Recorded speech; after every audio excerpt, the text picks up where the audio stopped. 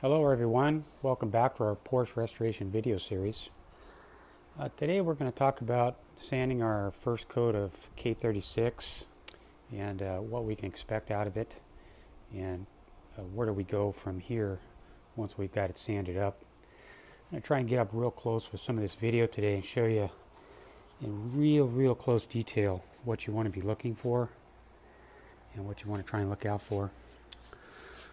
Okay, so I got the hood put back on there. I don't have the struts on there at this time, mainly just for video purposes.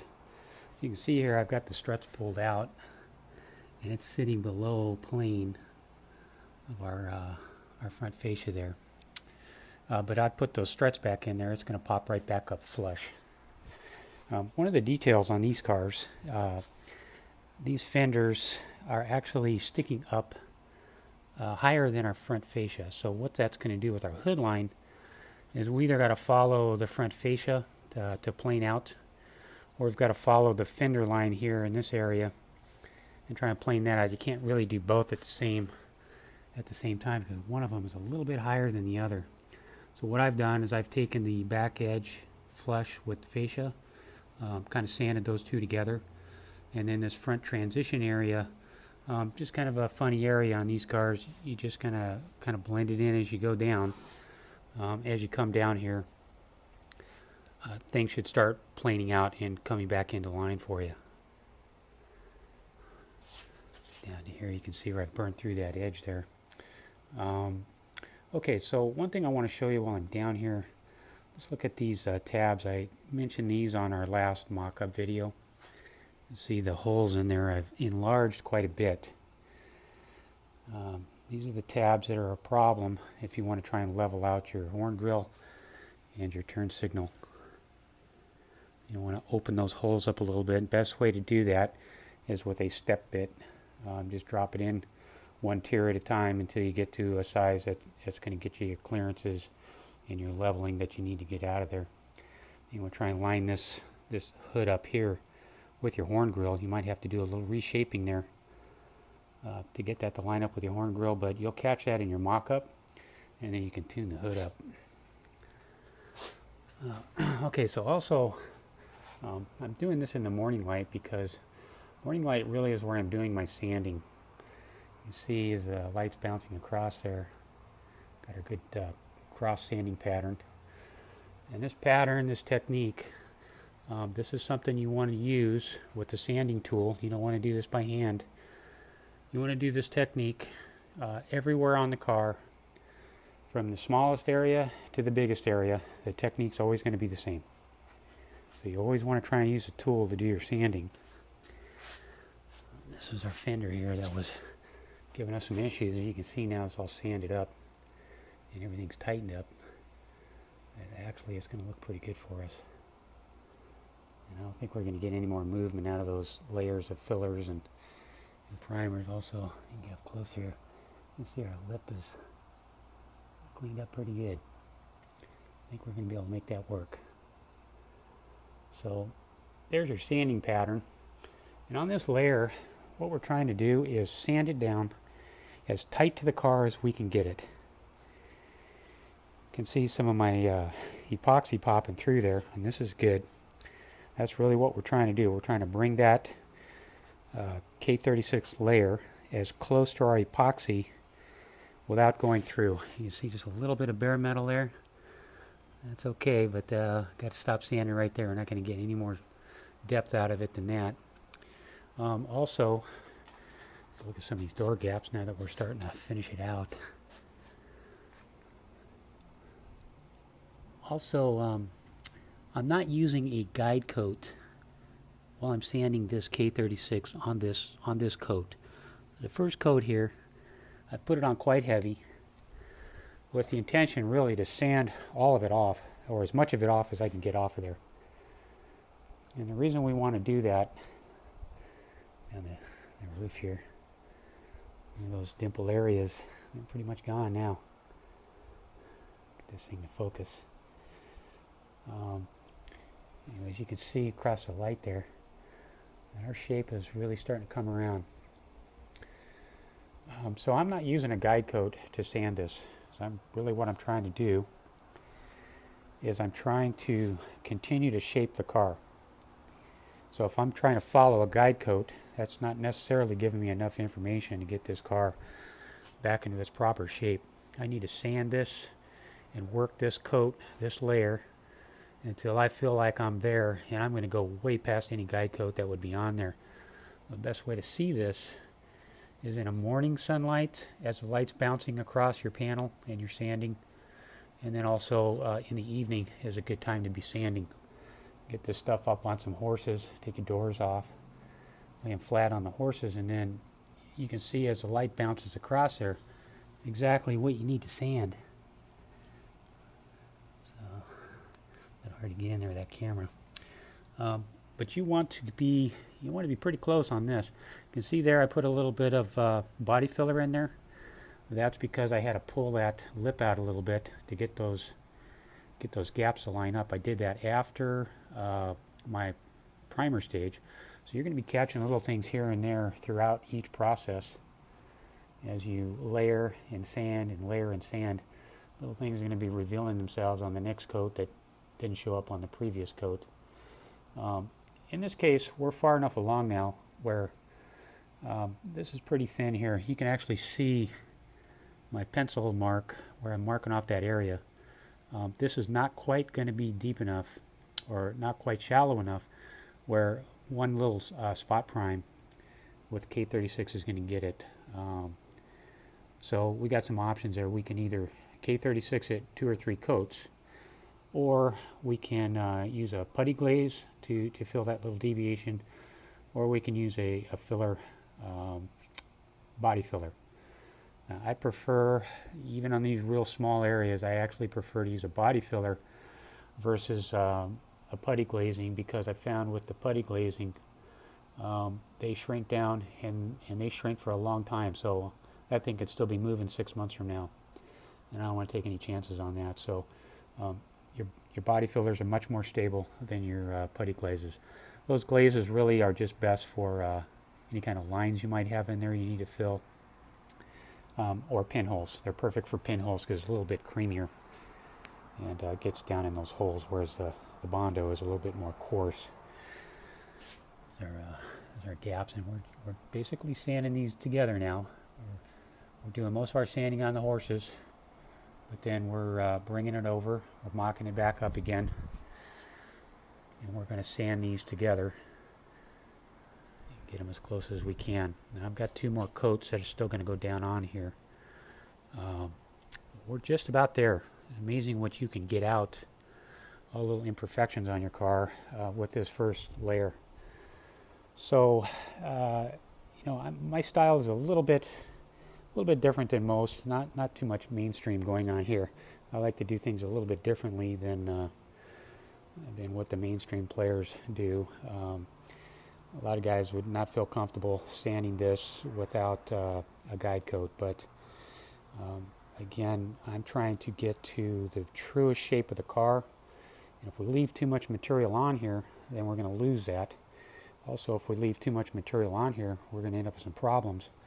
They're going to be very difficult to overcome later in the painting process. You can see this gap here. We're about where we need to be, even if we had finished paint on there. But we still got a long ways to go. We got more primers to put down. We've got base colors to put down, and we've got a lot of top coats, and those are pretty thick. Let's take a look inside here. Sand out the hood, and when you sand this coat down, this is pretty much what it should look like. You're going to see burn throughs, and that's good. That means you're flattening everything out. Everything's starting to straighten up, looking a lot better. And when you get to your next coat, you're going to see even less of that. Probably by the time you get to your last K36 coat, you will probably not see anything pop through at all. You may get a little something here and there, but not to worry, because even if you do get back to bare metal, even on an edge on your last coat, say you're doing your wet sanding, we're still going to put another sealer coat of primer on there, so you have nothing to worry about. Also, just look down here, these gaps here too. We got to be careful not to put too much material on those edges. So each time we put a layer on, we want to go back and remock it just to make sure we got enough clearance in there. You can see under there, everything's starting to line up good. Two more layers of K36. We'll be able to get this to do pretty much everything we want. Okay, so I got a couple areas penciled out. You can see here some orange peel. Bit of orange peel here. This is nothing that we have to worry about or we need to fill. If this area was totally shiny, so when you drag your sanding block over there and you're not seeing any scratches, skip in the high spots. If it's just shiny there, you're going to need to fill it. If your sanding block is just barely touching the high spots, then another coat of K36 will take care of that. So I'm just penciling out my problem areas. These I couldn't quite get out. You can see how close I am, so I can't sand any deeper. I'm there. We're going to have to fill that, and I'm going to do that with the K36. I'm not going to use any body filler on there. However, if they were shiny, we'd be body filling. And before you put any filler on there, or you go to re-spot prime that, you're going to want to rough it back up very gently with some 150. Clean it real good, damp rag, a little bit of solvent on there, and then reshoot it. Now, for these, I'm not going to reshoot the entire door. The door's in pretty good shape, and I don't want to go back and start adding more material. I just want to fill these areas and then reblock them down a 150 grit so that we're in perfect plane with everything else going on around it. Once you have everything completely blocked, your cross sanding pattern is good all the way down. All your highs and lows are taken care of. Then you can move on to another complete coat, one good wet coat.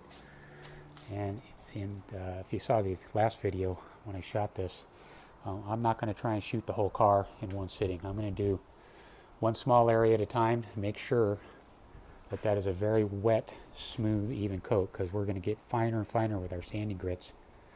We get a little bit more shaping to do with our 320. We can't get as much out of that as we can get with this 150 grit, but we can get some. So even on that coat, I'm not going to use a guide coat to sand it. You can use a guide coat, and probably if you don't have a lot of experience on this, wouldn't be a bad idea, but it's not necessarily going to show you that everything is flat and in perfect shape. That's something you just kind of have to feel. You have a little bit of a feel for it. And also, one nice thing about putting all these layers on this car, you're going over this thing over and over again, pretty much get to know, what all the lines are, what's got to plane out and line up with what. You'll have a real good feel for it. Much better than any guide coat you can put on there. Get it nice and round, get it nice and tight to the metal. We don't want a lot of build on here. Only build we really want on here is paint and clear coat. This stuff here is just to work out all the issues. Okay, so I did some drawing. I thought I would help you a little bit with our painting, and so I made this little diagram here. You'll refer back to it to help you. It's a good idea to have in your mind what's going on with each layer. I'm going to wasp here. Look out there, bud. Okay, so each layer has a specific role in how it relates to the paint. So starting for our very first layer, we're at bare metal here. We want to do our filling, body shaping. I'm going to get that nice and clean to sandblast it, and then 80 grit block sanding.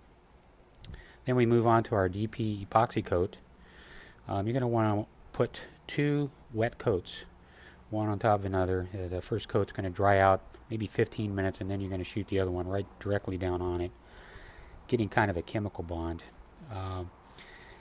I like to let that coat cure for at least 1 month. You can move faster. They recommend at least a week curing time, but I'm kind of fanatical about things moving around on the car, so the more drying and curing time you give it, the better your paint job's going to be in the end. And really, your paint work, your paint job it's all perfected out here.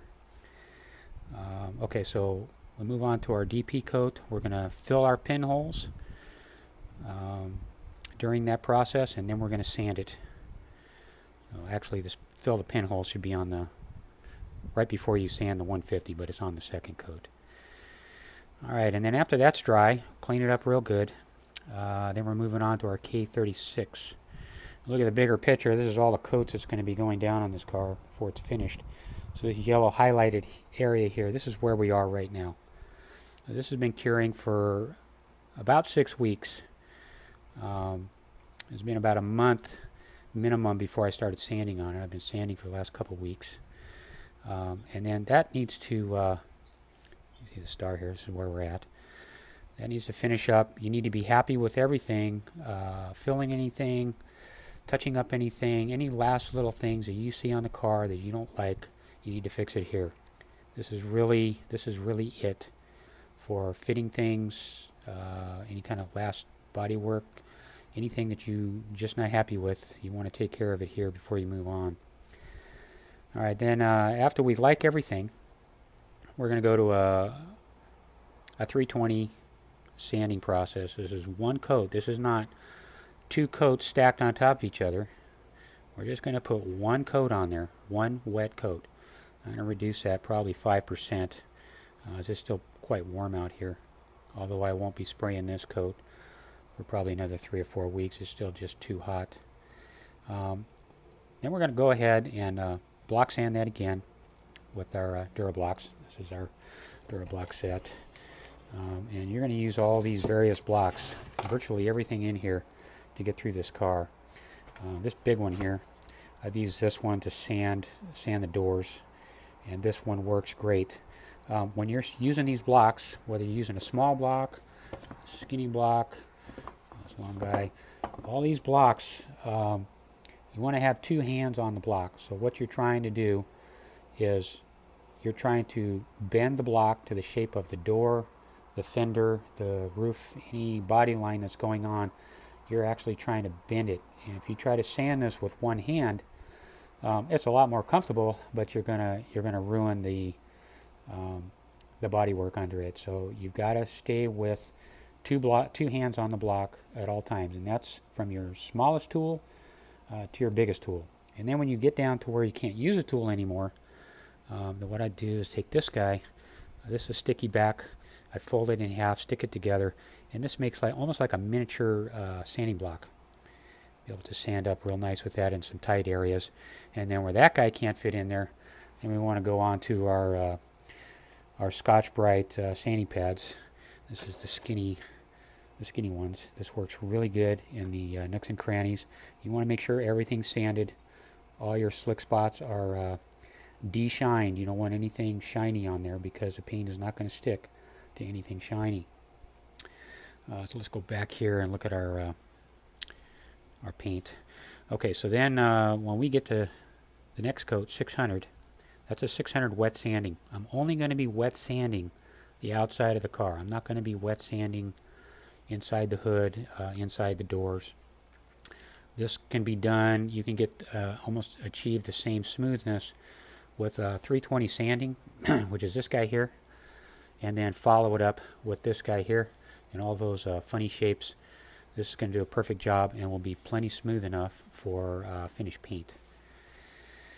Okay, so all this from below the pink down, this can all be done and sprayed outside. Once we get to this pink line here, then we've got to spray all this in a booth environment. Once we've wet sanded this, I'm going to spray down one thin coat of DP sealer coat, which is our epoxy, but it's reduced. And that's going to take care of any deviations, any real small micro lines, anything. It's basically going to fill it in and work as a barrier between your base color and your primer below it. And then we're going to move on. We're going to go directly on to that coat. We're not going to sand it. Let it cure up for about an hour. Then we're going to go 2 coats of base color, and we're going to put 3 to 4 coats of clear, depending on what's going on in the booth at that time, how things are turning out. And we're going to wet sand after that. So you can see there's a lot going on throughout this painting process. And you skip any one of these coats or try to shortcut any one of these processes, and it's all going to come back on you. It just all needs to be done. Each layer has something specific it needs to do to get to our desired polish look right up here at the top. So I might refer back to this guy if you're wondering where it's all headed. So next coat, we're gonna be moving along a lot better. Won't take near as long to sand. This guy here, I have not sanded the bumpers yet. I haven't sanded this rear license plate panel. Some of the smaller small size pieces, but 20 hours right here just to sand this one coat. 20 hours. So if you're getting it done in like 8 or 10 hours, you're probably not getting everything. It just takes a long time, and I would recommend doing one piece here, one piece there, inside of a door one day, inside of the next door the next day. Just break it up so it's just not so maddening. It'll drive you crazy. It's just so labor intensive. But this is where your paint job is, right here. Getting this sanded just right is the secret to a good paint job. And really this layer right here is the most important layer of everything to get your paint to turn out. And really the secret to the perfect paint job, if there is such a thing, but the secret would be is just knowing when to stop. Just sand it down until you're there, and then you stop. And that's going to get you a real nice body shape. Okay, I just want to show you a couple more things, and then we'll move on. Tell you where we're going to go with this car before we pull the fenders off. Got some. This is our POR 15. This is great. This is a great product for inside the car. It's great for underneath the car. It's great for suspension parts, castings, rough castings. This stuff is almost bulletproof. It's really, really tough. It's not going to come off. It's a great seal. And we'll take a look at it here in just a second. But that, I think, for the money is the best product you can use for sealing up unseen areas that you're not going to see on the car. This POR 15 top coat, this is supposed to go down. I'm losing my paper here. This is supposed to go down on top of this if you've got something that's going to be exposed to ultraviolet light. But I wouldn't waste your time with it. It's about $25 a can. I wouldn't give you $2 for it. Don't use it. You'll get yourself into trouble and end up having to take it all off and resand with something else, or respray with something else. Here's my guide coat I'll be using. I'll be using this only on my 600 grit finishing coat. Nitrile gloves, you're going to want boxes of these. Really, you need to be wearing gloves on this project from about right after we have done putting the filler on all the way to the top. You really want to try to resist touching anything on the car with bare hands. Resist the urge to want to feel how smooth it is. It really, you don't need to feel it when you get this far. After you've done body work, you're good. Everything else, your tools, your eyes, your burn through marks, this is going to tell you everything you need to know, whether you're there or not, whether it's smooth enough or not. So please try to refrain from touching it, even though it's very tempting. But you could put oils in there. They get down in these little sanding scratches. You know, they're only they're shallow, but they get stuck in there. I wouldn't rely 100% on your painting preps to get them out. You could run into problems. So try to make a habit of, when you're sanding the car, sand with gloves. Working with the car, picking up panels, moving them around the shop, you want to wear your gloves, and you just go through boxes of those. Let's take a look inside here, see what's going on. So we're getting ready to pull the fenders off and put this guy in a rotisserie. You can see I've got everything stripped out down to bare metal inside.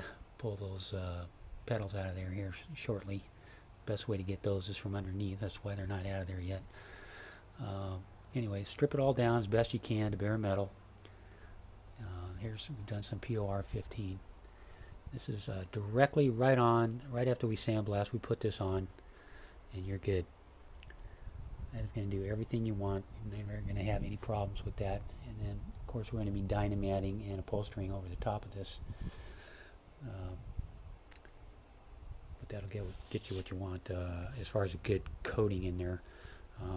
In this floor too. I mean, this looks good. You could probably treat this with some rust treatment and be good to go, but I'm going to go ahead and blast it just because I want to get it as clean as possible. So there we are with the inside. The inside of the doors here, I'll sand it up. That's pretty much what it'll look like.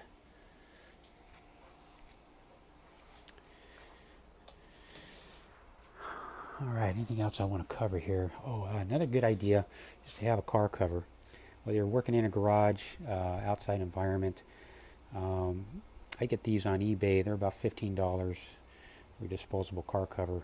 Work perfect for what you're doing. Try and keep your car covered up because you never know what's flying through the air. Some silicone, somebody's armor all in their car down the street. This stuff's landing on there. It's going to be real bad when you go to paint it. Anyhow, throwaway car cover is a good idea. 2 hands on your sanding blocks at all times. Lots of gloves. Dry coat I would reserve until you're done shaping your car and just save that for your final coat. I got this tool here. This is a broad knife, straight edge. It's the straightest thing I could think of to show you. So if we look down the hood here, I'm going to show you one little area. Just getting some good lighting. Area is some orange peel. This area right here, I'm going to shoot that with another coat to try and get that out. This is not deep enough to be filled. You can see right up against the edge there, it didn't quite come out.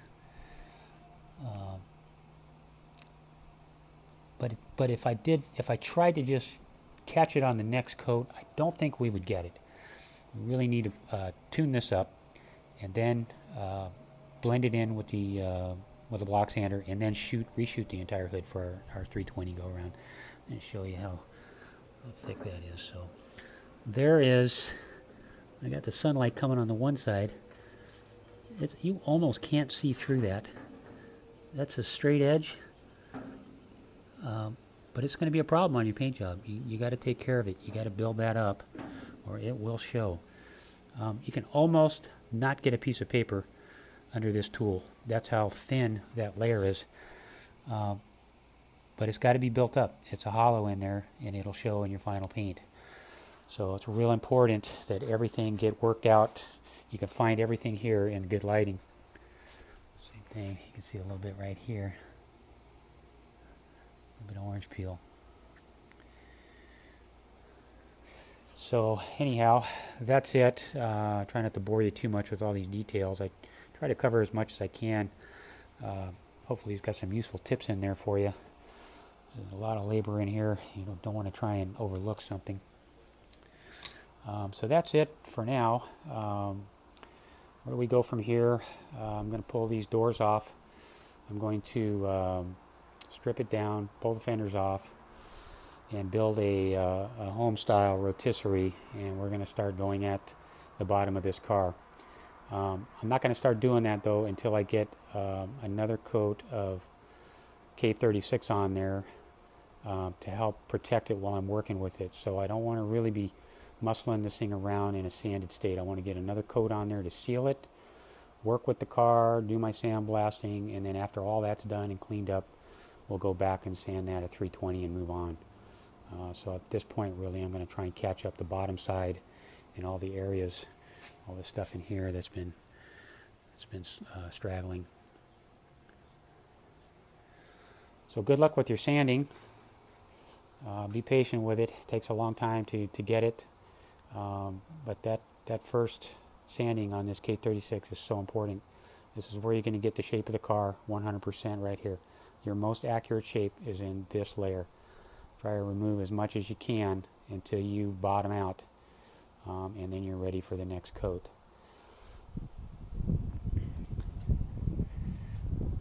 Trying to make some progress. Alright, well thanks for watching this video, and we'll see you next time.